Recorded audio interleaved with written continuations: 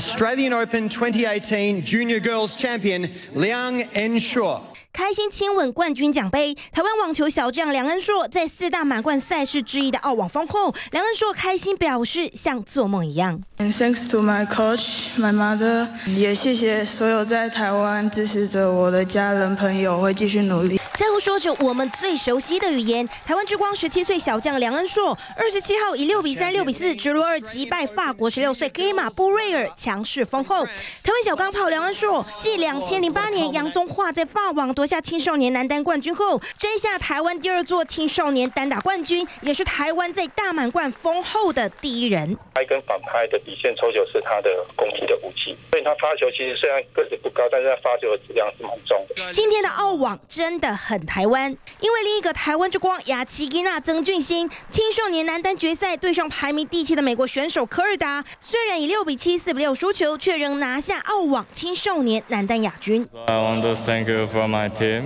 and my coach, my family, and my trainer,